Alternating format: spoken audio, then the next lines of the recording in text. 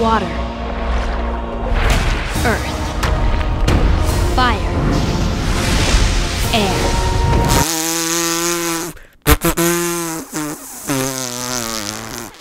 Ew. What's that smell? Guys, what is that smell?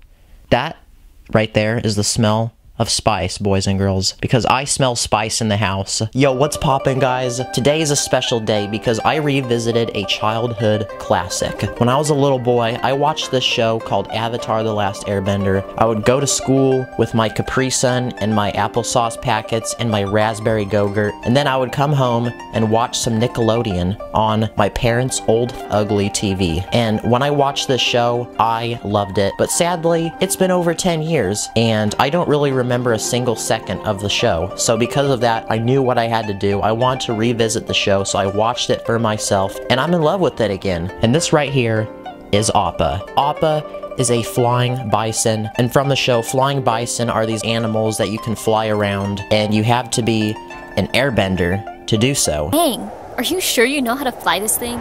Yeah, Katara, I deliver Uber Eats on APPA all the time.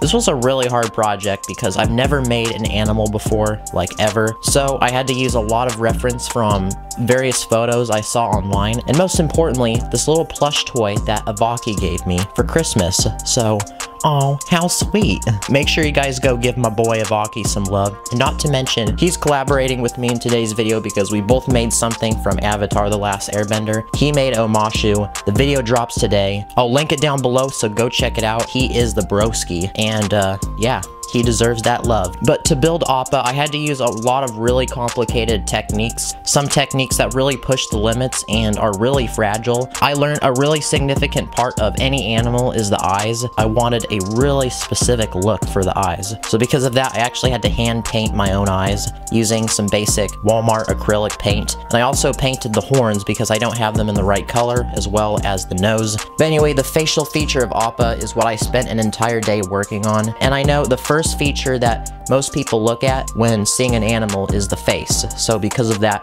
designing the right looking face was very important. I used lots of curved pieces, sloped pieces to accomplish the right shape to give APPA sort of the round, cute look like he has in the show. Aside from that, it was pretty difficult achieving the other details, like the legs, for example. So to give him a lot of fluffiness, I exposed a lot of studs, and I even included some of these toothpick pieces, which also add to the fluffiness, because we like fluffy, because fluffy's cute. When APPA's flying, his legs go back, so because of that, I actually have this Technic pin feature that allows the legs to rotate. And then APPA's got the little basket, the little saddle on top, which can seat 2 people, and Aang has his own little seating spot where he flies APPA on his hump. Now, APPA's tail is very long, so to make the tail, I used some of these hinge pieces, and one of my favorite parts about APPA, personally, is his arrow, which starts at the tip of his head and extends all the way to the back of his tail. Now, of course, we can't forget the minifigures, and these are really spicy. I'm not getting paid to say this at all,